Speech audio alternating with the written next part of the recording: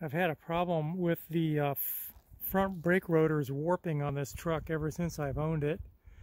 I'll put new rotors on there and they'll last a few years until they warp again. And it might have something to do with the fact that I've always got this truck camper on there, and I do some towing. I tow my car around too.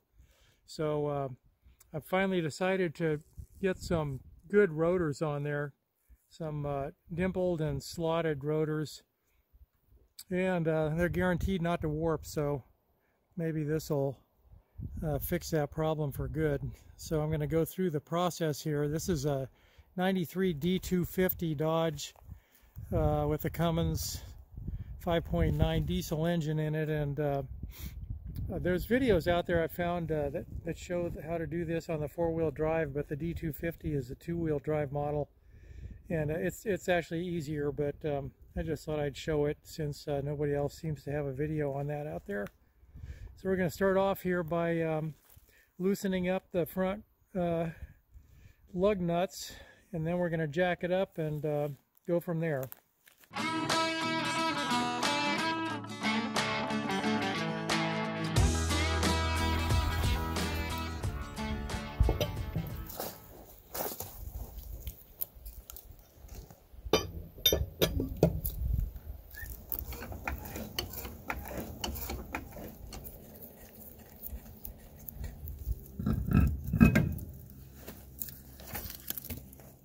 Now I'm going to pull this hardware off of here that keeps the caliper on. Let's loosen this. This is a 13 millimeter one on the top and one down here.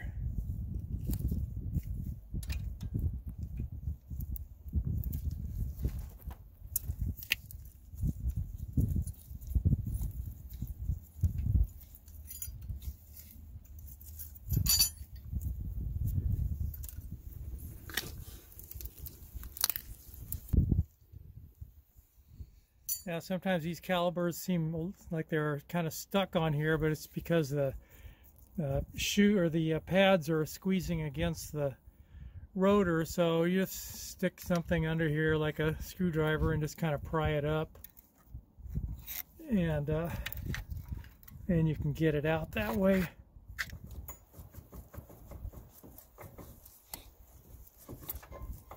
All right, there it goes.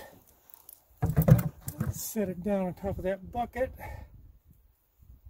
So the pads got plenty of lining on them still, but I'm going to replace them anyway because putting new rotors on, I should probably put new pads with them.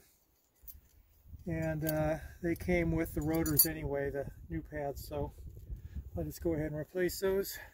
Alright, now I'm going to get this hub and rotor assembly off of here. Let's pry this dust cap off. And we'll straighten out this cotter key here.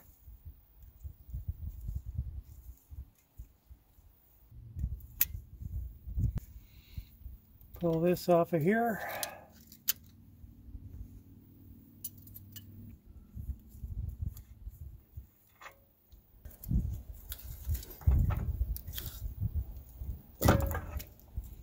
And then just pull it off. Like that. All right, now we need to separate the hub from the rotor, and in order to do that you need to pound these studs out or get them out somehow. If you're going to pound them out, put a lug nut on there and make sure the nut itself is above the level of the stud, so that when you pound on it, it doesn't mushroom the end of the stud. And then, you know, if it does that, you're going to have trouble getting the nut back on.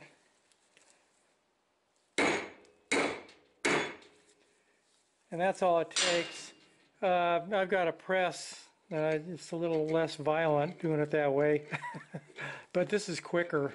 So, and once he gets the studs out, the hub will lift right off. Just like that. So now you want to flip the hub over. And if you haven't packed your inner wheel bearing, you won't probably want to do that and just pull this seal out, and then the bearing will come out and you can repack it and put it back in and put a new seal in there. I just did this a couple of years ago when I replaced the calipers, so I'm not going to bother this time. They should be good. But so then you just want to drop the rotor on there, and I'm going to use some plastic here because I don't want to touch the surface with my greasy gloves. So you just want to try to line those holes up. And just drop it right on there. And the thing about these are zinc coated rotors, and I don't want to get them greasy because they say you're not supposed to use solvent on them, which is pretty much what it would take to get the grease off. So because the solvent can damage the zinc coating, so that's why I did that. Now if you want to save yourself a little grief, coat the bottom part of these studs with some penetrating oil, and wipe it off. Wipe off the excess before you try to put them back in there. It's just so you know that doesn't go flinging all over the place once your truck is back on the road. But this is going to make it go in a lot easier because these things, it's pretty tough sometimes to get them to seat completely. And I ran into a problem one time with that. I thought I had it already seated all the way, and took the truck for a test drive and everything was fine. No problem at all. And then I went on a trip, 2,000 miles, and I got about 750 miles into it. And there was this big backup on the freeway, and I had to swerve hard to avoid rear-ending somebody. And when I did, my front right wheel started wobbling all over the place, and it was because some of these weren't seated completely, and it pulled the hub and the rotor apart just enough to make it wobble. Now I just need to drop the studs back in.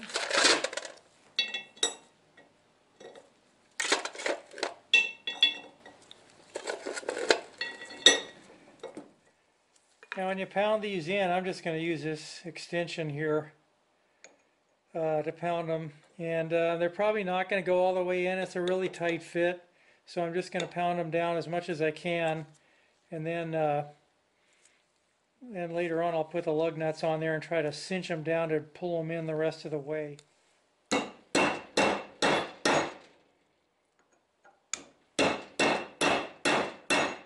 Now, one thing I should mention, if you use one of these, you're probably going to mushroom the top of it, and I don't really care because this one I never use, and it's kind of busted up anyway. The bottom part is twisted, so I don't really care about using it as an extension anymore.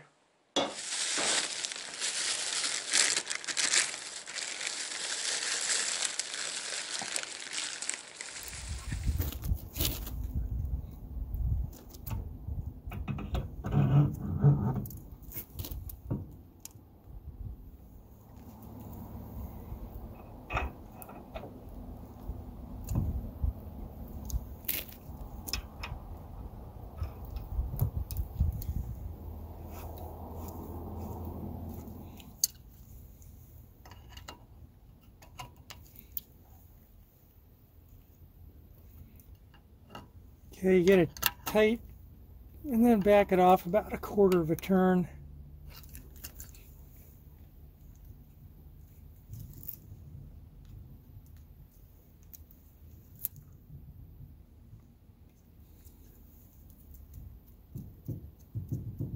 That's a little loose.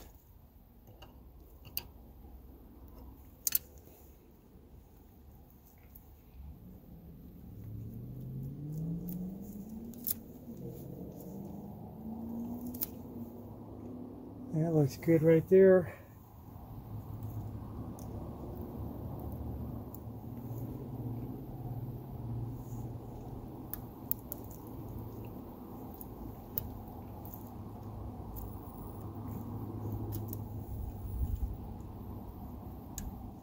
And now I'm going to crank down on these lug nuts to pull these studs all the way out again.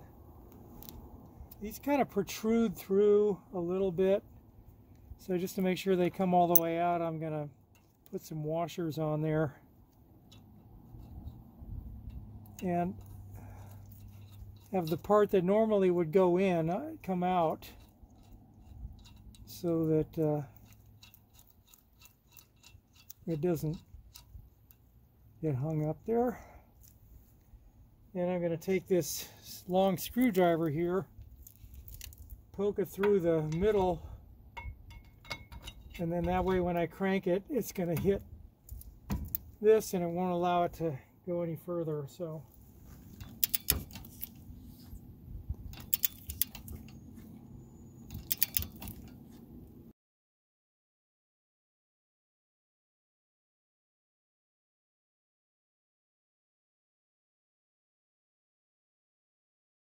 So now I'm gonna clean up these slides here that the calipers slide on. I'm gonna put some plastic over these rotors so whatever I get off of there is not gonna fall down onto the rotors. And I'm just gonna take some steel wool and just use it right in here to smooth that out, get that rust off of there. And I'm going to use it on the calipers themselves. Right in here, those are going to slide on there, so do the same thing.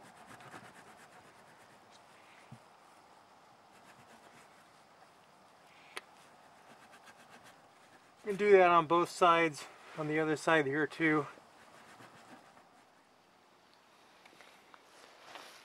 Okay, now I need to force this piston back in here, and I'm going to use an old brake pad and a C-clamp to do that. But before I do that, before I get it all cranked down, I'm going to check the fluid level, brake fluid level in the reservoir to make sure if it's too full, this will force it all back out and it'll overflow.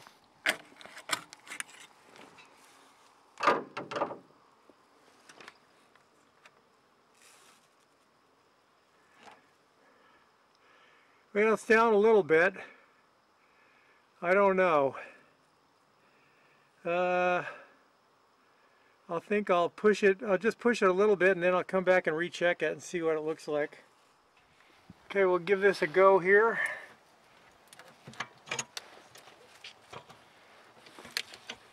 Alright, I think that's as far as it's going to go.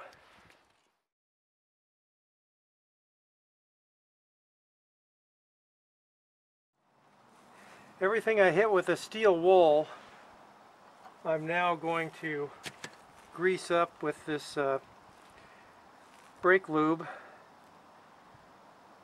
to make sure everything slides nice and easy. Any place where there's metal against metal and it's moving, I'll put some lube on there. Not too much, just a thin coat.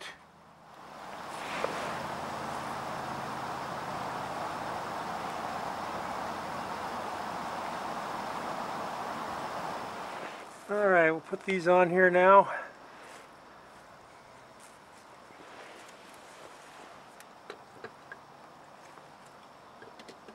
Get that one on there.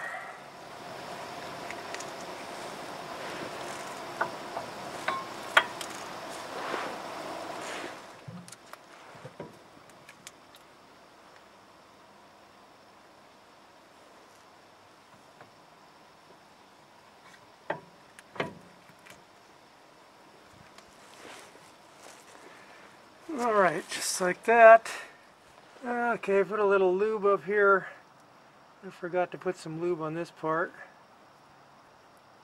Just a little thin layer, because these will slide back and forth and the retaining clips will be up against them.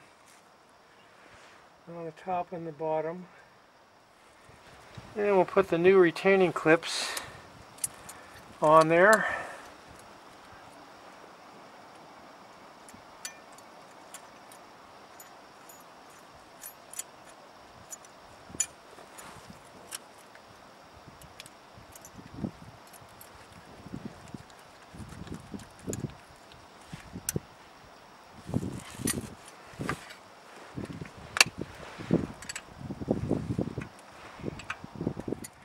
One on the bottom, one on the top. Knock this dust cap in the rest of the way. And get that wheel on there.